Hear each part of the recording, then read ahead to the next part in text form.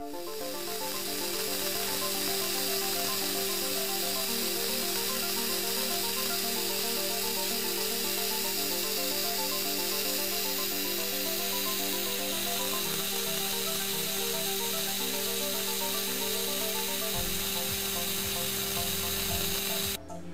guys, I'm just going to walk you real through what the next experiment is. Here's the new generator, high frequency generator, power with DC. I went for DC because it's easy to manipulate, and this motor, it runs on very low amperage and it turns really fast.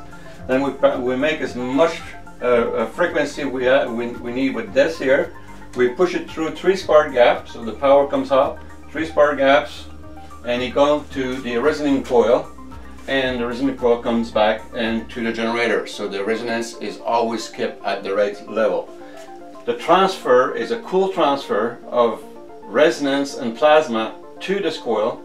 This coil goes through, the output of the coil goes through a slasher, which I'm making, and I'm in the process of making, so you see the motor is going to drive it, and then it goes through the main horn of the transformer. And then the bottom of the coil goes into X3 and ground to the casing also.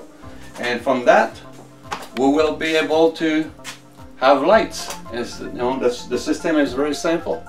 So we'll catch you later.